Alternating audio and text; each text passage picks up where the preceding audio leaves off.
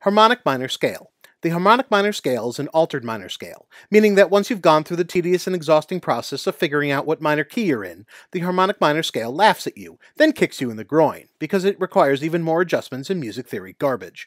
The harmonic minor scale contains a raised 7th scale note. This allows whatever piece is using the harmonic minor scale to use a major 5 chord, because the raised 7th becomes a third of the chord. If any of that confuses you, simply close this video, then open a window, stick your head outside, and yell "Harmonic minor can kiss my butt" as loudly as you possibly can.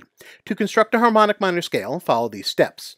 1. Figure out what major key you are in. 2. Start on the 6th note of that major scale and reconstruct the scale. 3. Take the 7th note of that scale and raise it a half step. 4. Compose music in minor, but use the major 5 chord because you unlocked the "I should have gone to art school" achievement. 5. Realize that by using a harmonic minor scale, you've now turned the 2 and 7 chords into the hellscape known as diminished triads.